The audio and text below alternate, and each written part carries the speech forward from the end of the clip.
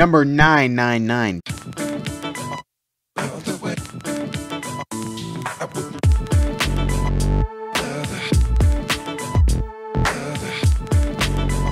Days Gone patch 1.08 released. Fixes progress, halting bugs, and audio issues by Stephen Tailby at pushsquare.com.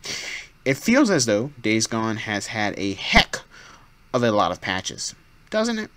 Ben Studio has been pushing out updates for the PlayStation 4 exclusive in quick succession, attempting to put an end to what seems to be a long list of problems.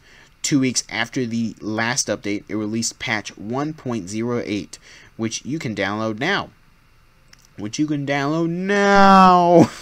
The developer has outlined the details of the patch over on the Days Gone subreddit.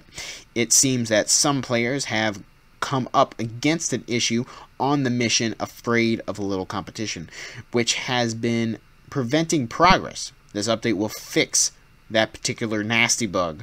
Ben instructs that those affected might need to move as far back to where the bounty collector merchant resides and return to the mission objective to trigger the cinematic.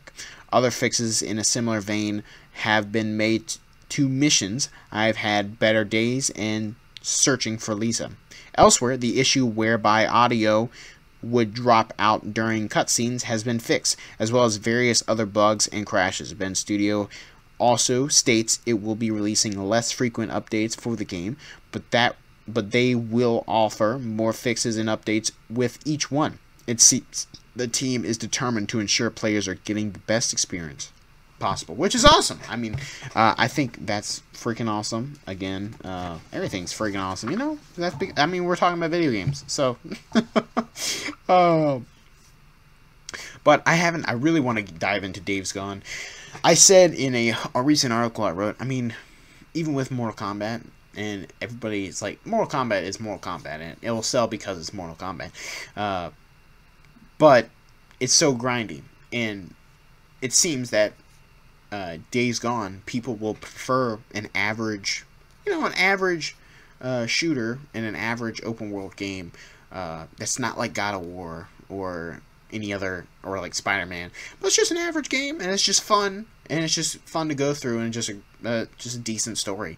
And Ben Studio also made Sypho Filter, hopefully I said that right, for the PSP, and also Uncharted: The Golden Abyss for the PS Vita, which is a game I actually really love. Uncharted: Golden Abyss, I thought it was a great addition to the Uncharted series, and it felt a solid game, and it was correctly voice acted and had everybody you would know, and some new characters as well. And I thought that was a great addition. Again, it was not the best Uncharted game, but it very well represents the first Uncharted game. And so this studio is coming from Portable Games. They used to develop for the PlayStation 1. But then they did a little bit on the PlayStation 2, but it was mainly PSP, and then they did PS Vita, and now they're doing PS4, and so they freaking skipped the PS3. They just developed the PS Vita game, and PSP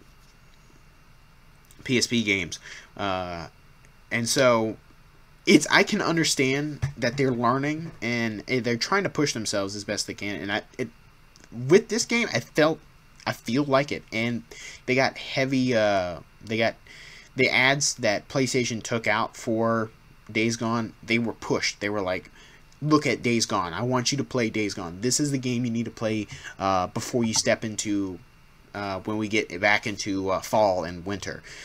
Play this game. This is our summer game, basically." And I mean, I really want to dive into it. It seems great, and I'm really loving. I've always loved what Ben Studio does, and I hope that these bugs don't really affect it. But again, people do seem to play.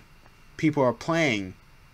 People want, instead of a microtransaction or grindy game, people want a decent story, and they don't care. They want a full game with their $60.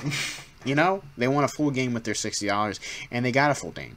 Got a full game with that, and it's great. I mean, I love it. That should be how it is. But of course, technology goes up, prices go up.